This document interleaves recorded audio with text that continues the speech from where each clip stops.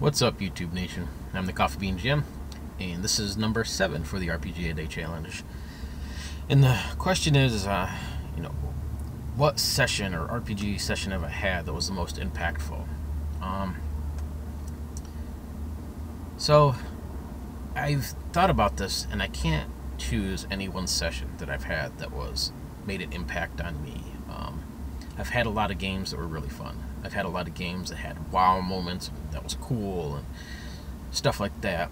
But I can't pick out a game that has something that was a really like a mind-blowing experience or that was emotional or something of that sort. I mean, I've had a lot of fun games. I've had some emotional parts in games and stuff, but I don't have any that immediately come to mind, even thinking about it in the past couple hours, that really stand out. So with this question, I kind of skewed a little bit. I started thinking about, what RPGs in general mean to me and how that has impacted my life, and kind of going down through and wondering if, there was any games that kind of fit into that or whatever. And while I don't think this necessarily answers the question in the specifics, I think it still follows through with the idea. And I'd have to say that the most impactful game on a more emotional level for me personally was the very first game I ran with my brother, Kane. Growing up, we were pretty separate. He's a little over 7 years older than I am. So, by the time I was 6 or 7 and playing with toys and stuff, he was getting into his teenage years and was hanging out with friends and things like that and playing sports down at the park or going to the creek and ponds, which I wasn't allowed to do because I was too young. And by the time I started to hit that age of that, 6, when I was in 6th grade, he was a senior. And then 7th, then he ended up moving out of state for a while. When he did move back home, he had jobs, he had responsibilities, and the two of us just never really clicked growing up. We got along here and there. I remember playing a lot of Sega Genesis with him, Madden football actually. But in general, we never really hung out. We never really got along that much. It wasn't until about,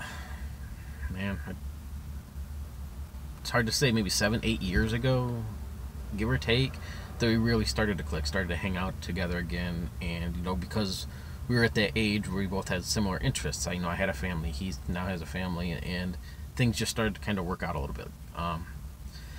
So during high school, I gamed with my gamer friends. Graduation, we all kind of split up. I really didn't play much through the college years. Through most of my 20s, I didn't play. I think I actually stopped playing right around the time that 3.5 D&D came out. I missed the whole release of Pathfinder and stuff. I was all of a sudden just there one day. I didn't even realize anything about that.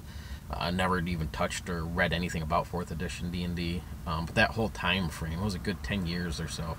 Really didn't have anything. I did not get back into role-playing until about 3 years ago. I had a friend I got talking about it. We were playing Magic the Gathering. That kind of got into our role-playing games, and we started to look into that a little bit.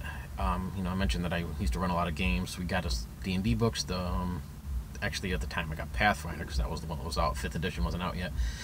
Started that up, and we played a little bit. But, that first game, I was able to swing over to my brother's one day and I was asking him, something he'd be interested in. He was totally down for it.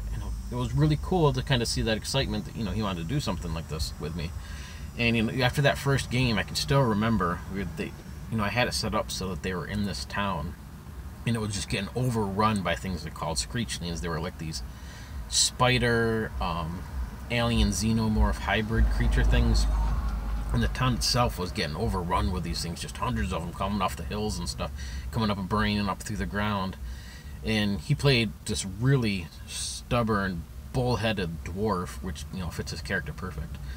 And, he was all about just jumping down one of these holes, wormholes or whatever in the ground, and just climbing down there and attacking this thing, the swarm of these things head on.